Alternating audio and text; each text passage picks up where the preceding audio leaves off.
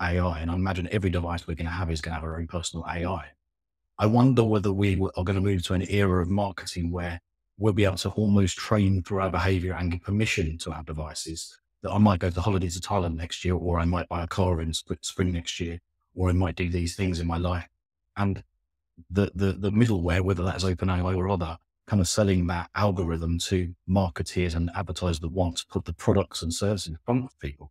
So almost moving away from I once clicked on this product, now I'm going to see it forever market, to kind of expressing interest in a different way. I think AI may be training ourselves to find advertise products advertised to us. I suppose the knock-on effect of that as well is that perhaps we'll find that more people have the basics of marketing in their pocket. You know, as AI gets better, and believe me, it's absolutely not there yet, but as it gets better, and we're talking about, you know, OpenAI was talking about releasing a model that's 1,000 times better by the end of this year, or 100 times better, I think maybe it was.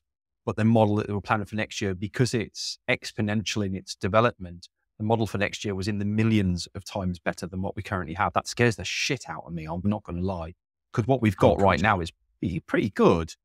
But, you know, if I consider what outputs we get now, when I ask it a market and related question, it's actually really sensible and decent, and, you know, can guide you through processes.